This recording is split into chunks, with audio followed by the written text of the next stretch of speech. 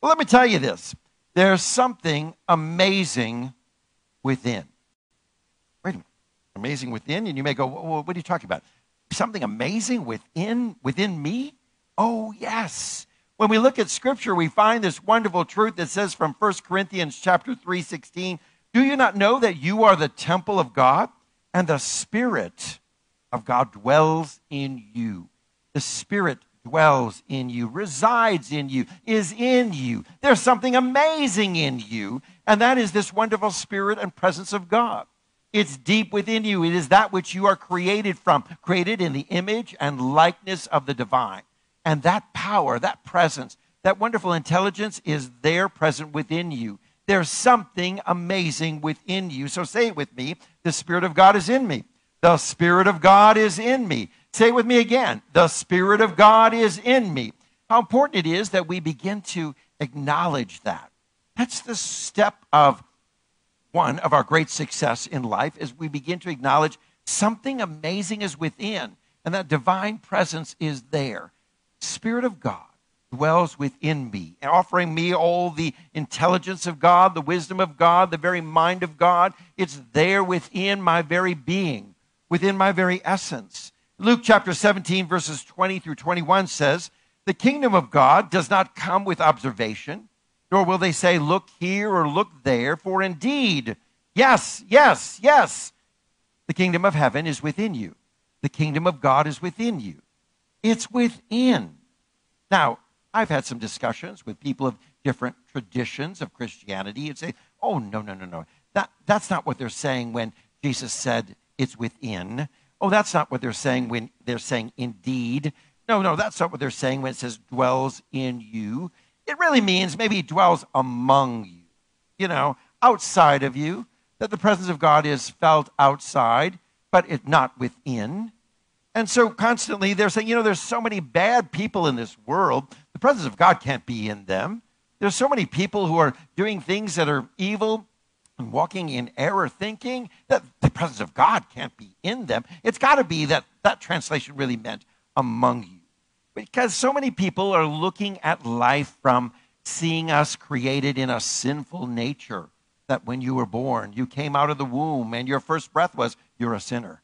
Oh, how people have embraced this kind of thinking that we are just born into a sinful nature rather than acknowledging, as the Scripture teaches us, that we're created in the image and likeness of God. That's in us. It's within us. It dwells in us. You are the temple, the dwelling place of this divine presence. It's already within you. You're made in that image, and that likeness, that revelation of the divine is what's in you. It's amazing. It's amazing. You realize that power and presence is there for you to have access to at any time within the course of your day? That's right. And it's wanting and waiting to emerge. That's right. It's wanting and waiting to come out.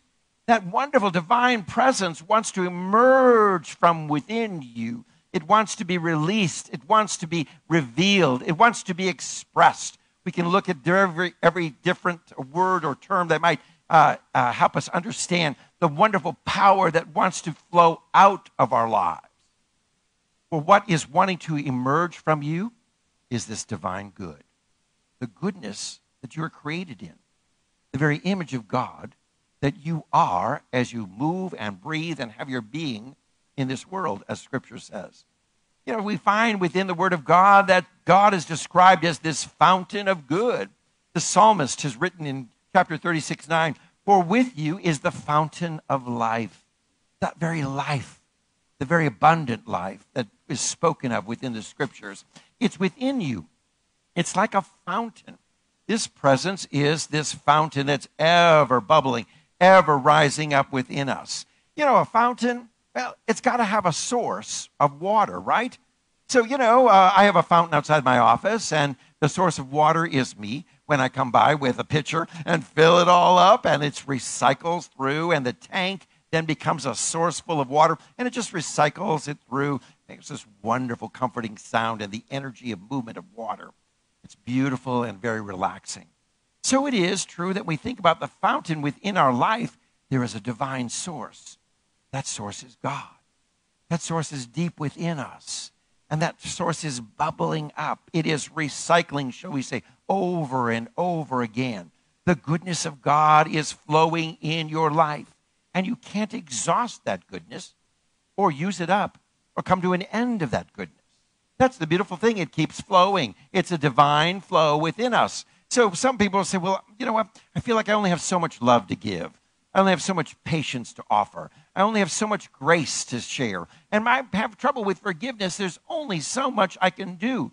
Oh, when we realize the divine presence of God is there, that presence of good, it's ever recycling. It's ever flowing. There's an infinite supply. There's enough grace. There's enough passion. There's enough forgiveness. There's enough love. There's enough of anything that you may need or desire to express within you. It comes from that source. It is an endless source, a source of infinite possibilities within your life. The divine source is the good flowing out. And so much of our lives is, we haven't really focused on what's waiting to be released. That's right.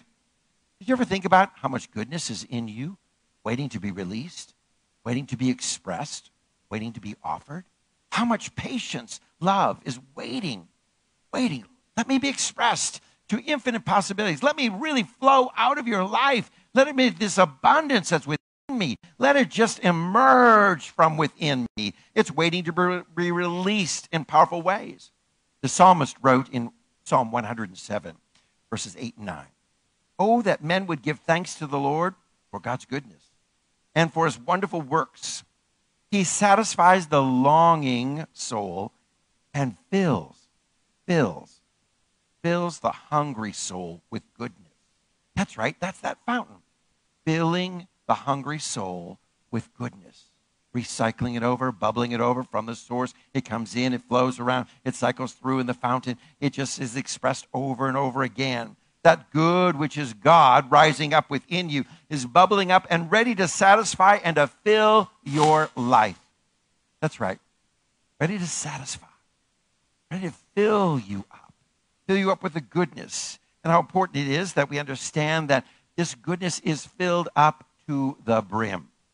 How many of you remember Psalm 23? And there's a beautiful verse in the 23rd Psalm, verse 5. It says, you prepare a table before me in the presence of mine enemies. You've anointed my head with oil.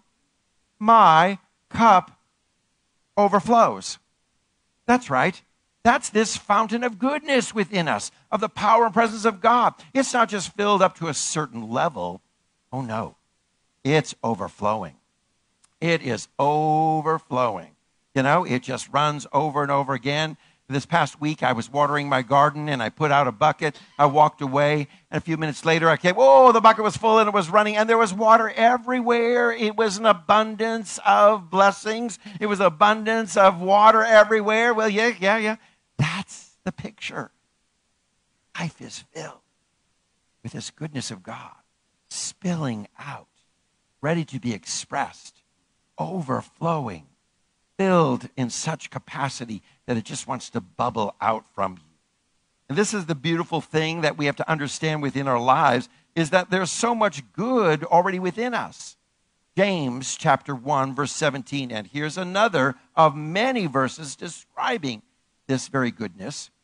Every good and perfect gift is from above.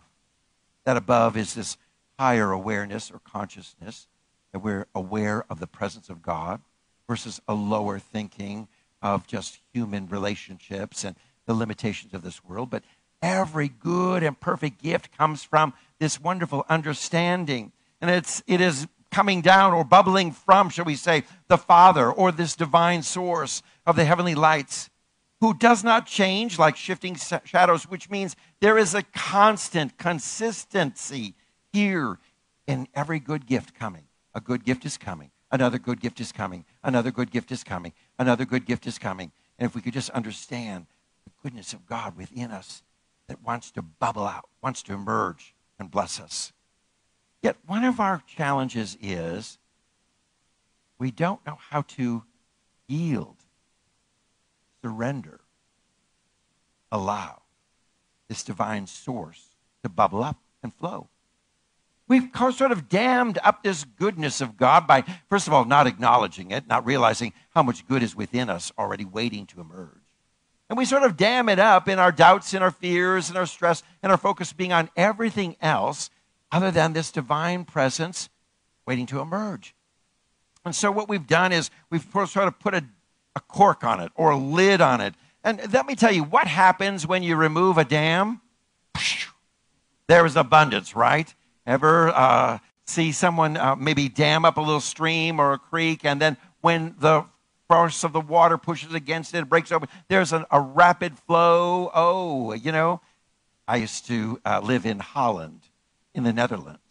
Of course, the Dutch are famous for their dikes, the walls that push back the ocean water so they can reclaim the soil and create farmland. But let me tell you this, there are those who are on dike watch. That's right, making sure those dams, those walls are there and that they are safe to hold back that water. Because there's been times when that dam or that dike breaks and the whole land is flooded. There is again this illustration of abundance of what happens within our water, of these floods overwhelming everything. Well, let me tell you this. If we could take the lid, if we could open up the cork, if we could break the dam that is holding back the abundance of God's goodness, can you imagine how we might flood our world with the goodness of God, the blessings of God, how we might truly touch the world? But we have to start by acknowledging, wait a minute, within me is this goodness waiting to emerge. I am not going to let it wait any longer. Today is my day. I yield, I surrender to it, and I allow it to flow out from me that the world may be touched in such a dynamic way. We sing a song, what the world needs now is love, sweet love. No, not just for some, but for everyone. You know, could you imagine if everyone began to say, the love of God, the divine source within me of love is bubbling up, and I'm going to release it. I'm going to let it flow. I'm going to share it. I'm going to give it out because there's an immense fountain of the love of God within me that needs to be expressed and allowed to emerge. Wow. What the world needs now is love, sweet love would be fulfilled, where we would all be expressing what is divinely found within us. For all the power, the abundance to flow freely, what happens is we must understand that my God will meet all your needs according to his riches and glory. From Philippians chapter 4:19, that this wonderful need of the world of greater love, whatever the world may need, whatever your community around you may need, can be expressed through you and you and you and me if we just allow it to emerge. We allow it to be released.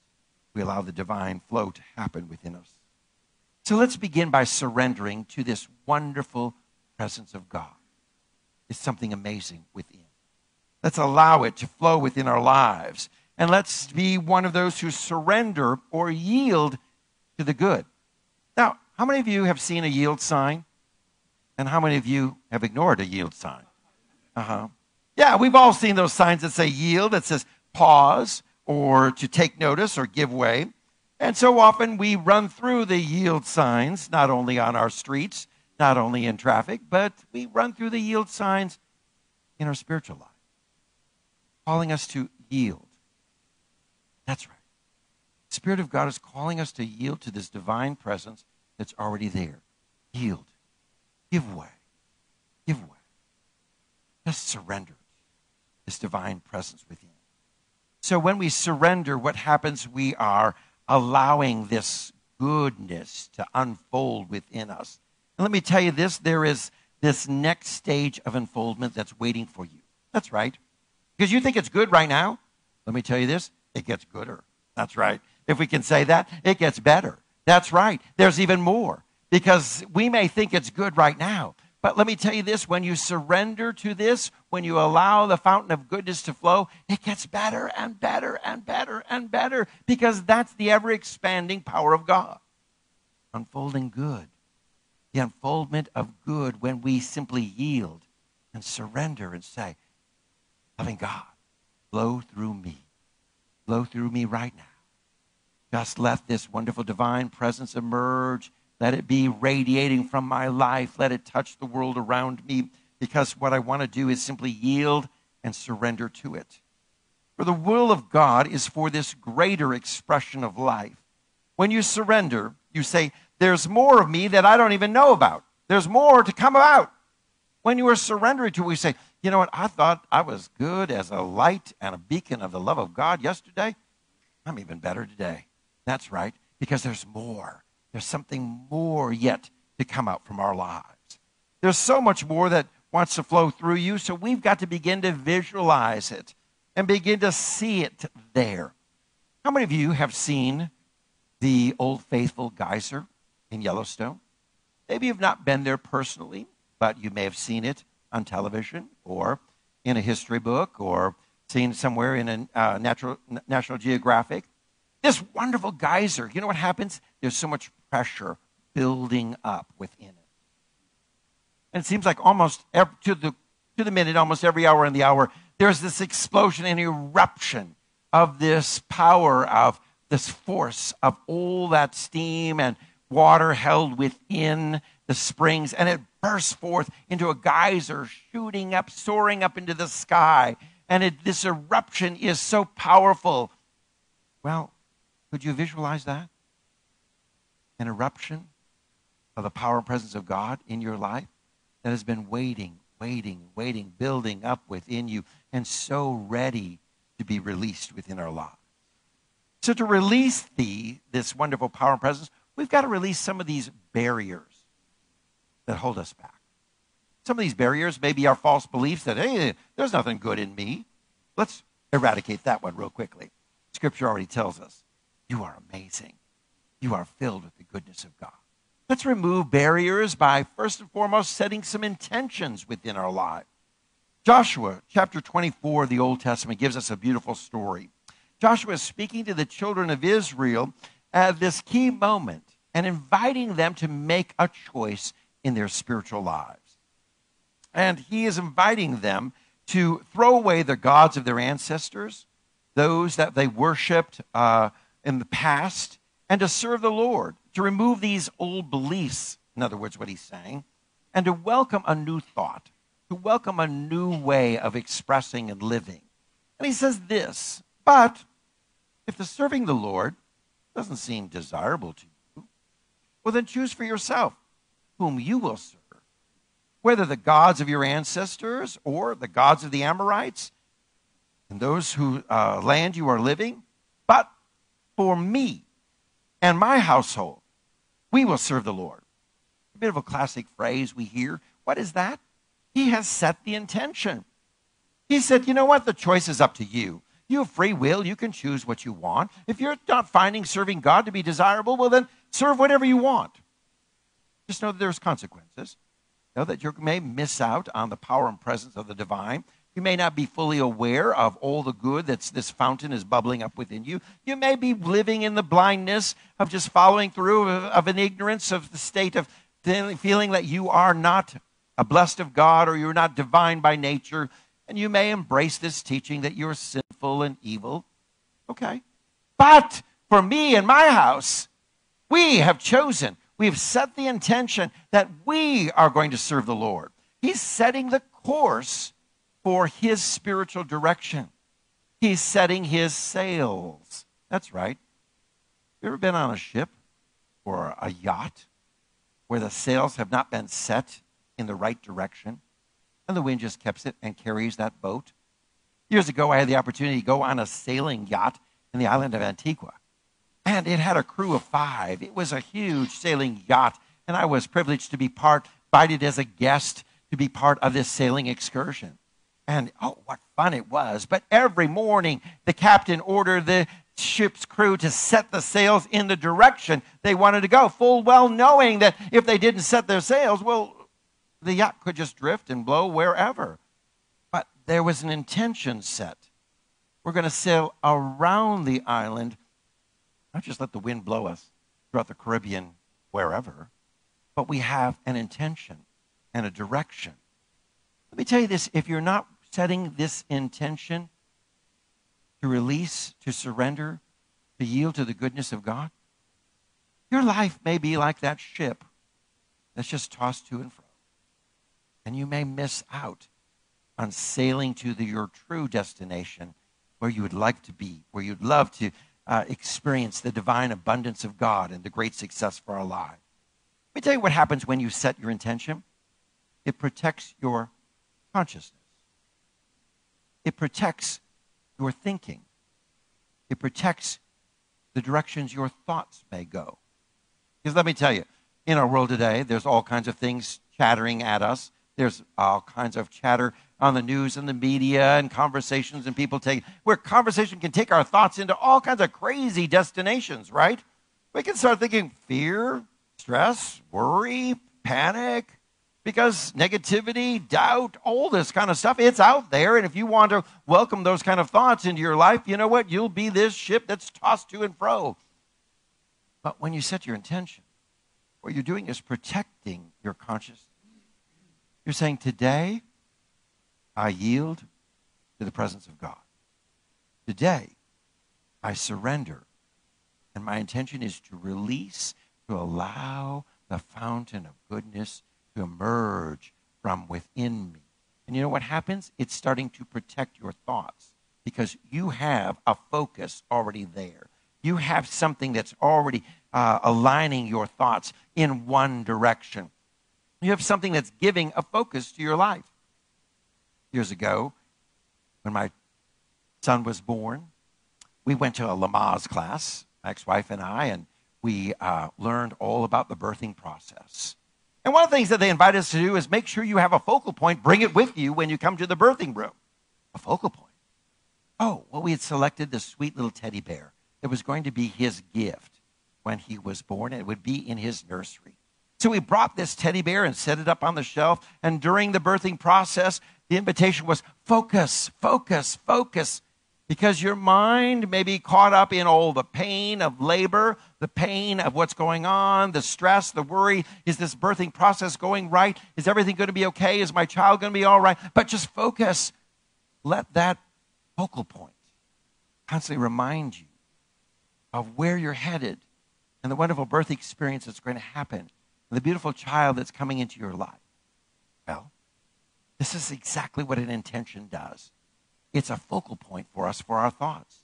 It protects our consciousness. So when we set the intention to say, today the goodness of God is bubbling up and flowing through me, we protect our thoughts from going off in different stray places. Well, let me tell you this. That intention can be the base for your success because it's not a vague idea. It's something concrete. That's right. The goodness of God is flowing in me. Pretty concrete. Pretty clear. You know, it's not vague. It's not saying, sometimes, maybe, kind of, not so sure. No, when you proclaim that and set that intention that that's what your day is going to be all about, I'm releasing God's goodness. I'm letting it flow through me. It's coming out from me. What happens is then there's something different that happens. There's a difference between a goal and a wish. Let me tell you this. Because it's the amount of energy that you put into it. The amount of desire you put into it. Is the intention I wish? Or is it, this is my focus. This is my goal. This is where I'm headed. There's a big difference in that energy, right? Let me tell you this. Your intention needs to be very clear. If you can't define it, no one else can define it.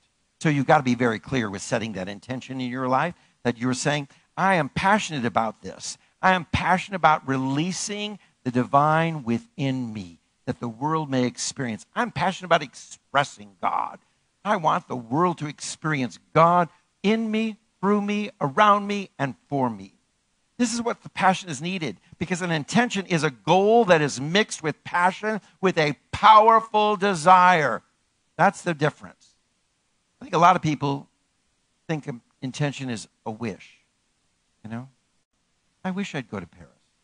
Okay, that's a nice wish. Are you going? No, I'm just wishing. You see, big difference. But if I have the goal I'm going to Paris, then there's an intention I'm going to Paris. Then there's a passion and a powerful desire behind it. And you know what? I'm going to Paris. That's a big difference, isn't it? And so it is within our spiritual life when we begin to set an intention that moves beyond just a wish, becomes a goal. It's coupled with passion, and it's coupled with a powerful desire. What happens is then when you set this kind of intention in your life, you're sending a signal to the universe. That's right. Signal to that which is all of God. God, this is what I desire. And what does the scripture say? God is ready to meet the desires of your heart, to give you exceedingly abundantly about what you could ask or what you could think. That's how God works. So when we set this intention with such power and passion, when we release this in our spirit, we're sending this wonderful message out to the divine, to God, to this wonderful universe. This is what I want. And when you have an intention, let me tell you this, you're more likely to achieve what you want because you're actively expressing, actively searching for ways for your intention to be true because you're going to live out that. Can you imagine your life if you never had any intentions? Never had any intentions at all. Well, what would your life be like? Can you imagine what it's like? I don't know. I'm going to bed. I don't know if I have intention to wake up or not. You know, I'm going to go to bed. I don't know if I got intention to ever get out of bed. You know, going to work. I don't know if I got intention to go to work. You know, I don't know if I'll show up or not. You know, some of you, I don't know if you had the intention to go to church. But, you know, without an intention, where are you? Nowhere, right? So what happens is you're at the mercy of circumstances. Your response was mostly going to be then that you become a victim. Oh, we hate to be victims. The circumstances around us. We like to be the master, don't we? We like to be the one in control and sets the direction, and you can. And that's the power of setting this intention within your heart and your life. Because let me tell you this, it only takes one moment to make that decision. I am powerful. I am blessed. I am amazing. The divine within me is flowing out through me, and I am expressing it. When we set that intention, it only takes one moment to make that decision. And that intention can make an incredible shift in the direction of your life. So the key is set your intention. Set it. Set it. Set it is like to set it in cement, you know? Lock it in, you know? Lock that intention within your spirit and your life, and you're going to find amazing things unfolding for you. So today, I invite you to begin to visualize a fountain of good bubbling up within you. That's right, because that's who you are. You're the fountain of God. The ever goodness bubbling up, ready and waiting to emerge from your life. Set that intention then to remove, release, to allow, to yield to, and to surrender to this divine. And to set the intention to allow this higher good to be expressed each and every day in your life. Set this intention to allow the fountain to emerge from within. Allow the goodness of God to be experienced to the fullest. Amen.